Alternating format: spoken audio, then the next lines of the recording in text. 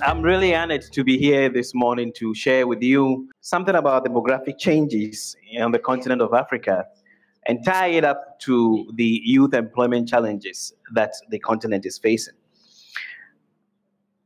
Our world is expected to undergo unprecedented demographic shifts, and it's going to happen in ways that African affairs will no longer be the preserve for Africans alone, but it will increasingly become a global affair. Global population is expected to reach about nearly 10 billion people. Africa's population will double by the mid-century and will quadruple by the end of the 21st century.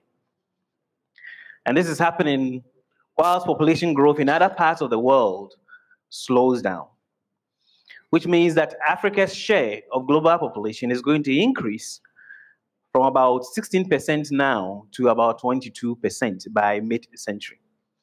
Now, as Africa increasingly accounts for a greater share of the global population, Africa's impact on the global economy and its food systems will amplify.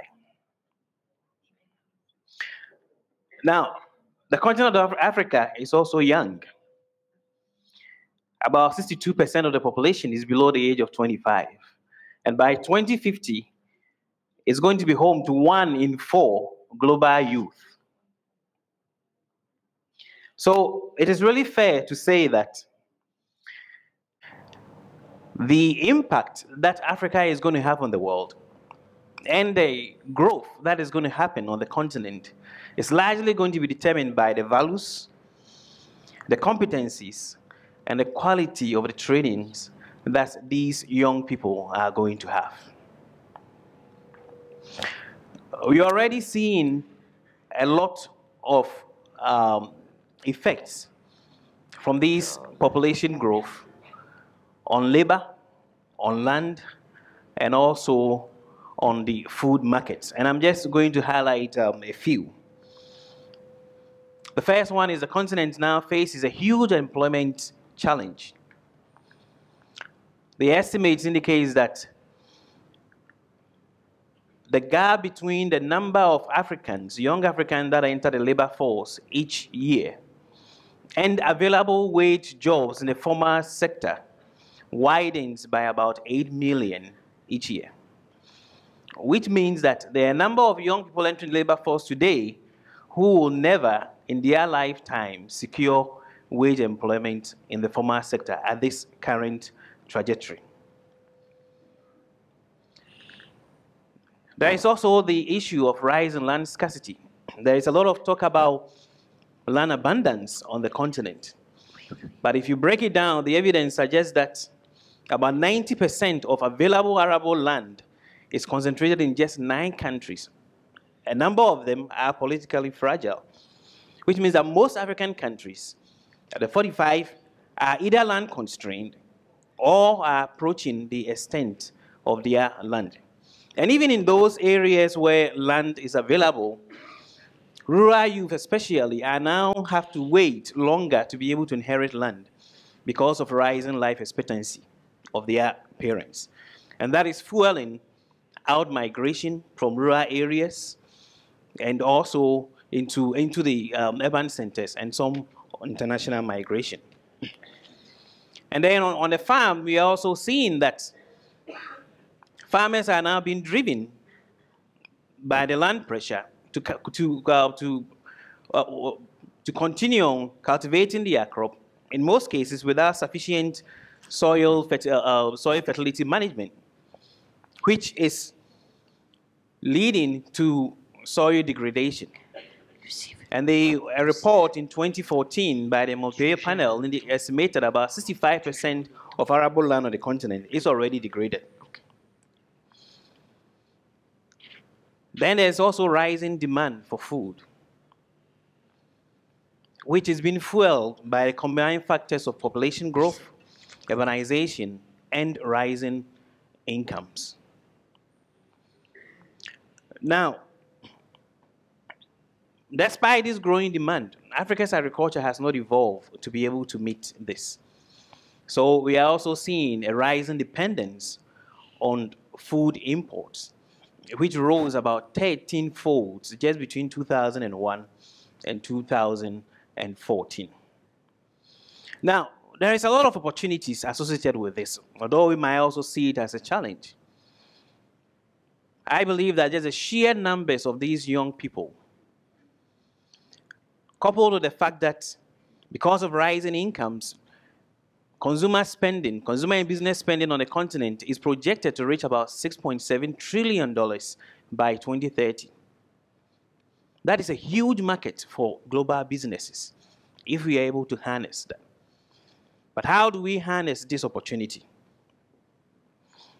I believe these young people will need opportunities to be able to get the skill set that is befitting of the 21st century. They are also going to need opportunities to apply those skill sets in gainful employment. And that leads me to two main pillars where investment is needed.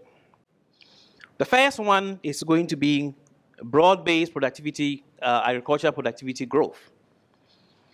And what that is going to do is going to raise incomes of those that are in agriculture. It will increase the competitiveness and the resilience of local food production systems to imports. And then lastly, and more importantly, it's going to generate the growth multipliers that will create new jobs in the overall economy. Our own analysis indicates that agricultural productivity has been a key driver of the recent economic transformation that we've seen on the continent. So countries like Ethiopia, Rwanda, that invested heavily to improve agricultural productivity has also seen the largest exit of labor out of agriculture and also the largest gains in labor productivity in the off-farm sector, which is very similar to what the Green Revolution did in Asia. With a large number of Africans still engaged in the agricultural sector, agriculture is going to play a key role in the economic transformation on the continent. Now, promoting broad-based productivity growth will require strategic investment in some key areas. And some of them is going to be investment in R&D and robust extension systems that would ensure that those end users, the farmers and those that need the technology are able to have access to those productivity enhancing technologies. And also ensure efficient use of existing technologies. They're also going to require investment in infrastructure and the roads, electricity, irrigation systems that will reduce the cost of doing business on the continent, facilitate access to market, and enhance competitiveness, but also strengthen the linkages between rural and the urban centers, while also strengthening those linkages between the farm and the off-farm sector through value addition, like investment in agro-based processes.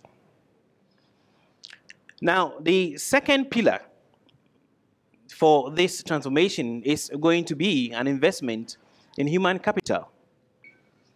And that investment in human capital will help upgrade the skills of the labor force, but also give them the skill set that allows them to identify opportunities and amply take advantage of those opportunities that are available to them. And then the second important thing that you do is going to help accelerate the pace of this demographic transition in the region. Preparation for human capital development will need to start a little bit early, and we may have to think about it from a life cycle approach. And it's need to start as early as possible. So starting first with investment in nutrition and health, especially in the first 1,000 days of a child's life, where they are most vulnerable to diseases like stunting, which impairs their ability to learn. Stunting and the cumulative effect of malnutrition alone is believed to cause the continent about 11% of its gross national product. So we need to address that. It's also going to require long-term and intensive investment in education at all levels, especially for young girls, to help equip them with the skill set that they need to effectively participate in the labor force, but also empower them to take more control over their fertility decisions. Now, President Roosevelt said something. He said, we cannot always build a future for our youth, but we can build our youth for the future. I personally believe that the African youth is ripe for that investment that will build them for the future. And when I look at myself and the millions of young Africans out there, the difference between us is opportunity. And I believe that with proactive investment and pragmatic strategies, we will be able to harness the innovativeness, the entrepreneurial spirit that I see across the continent, and partner with them to address global problems.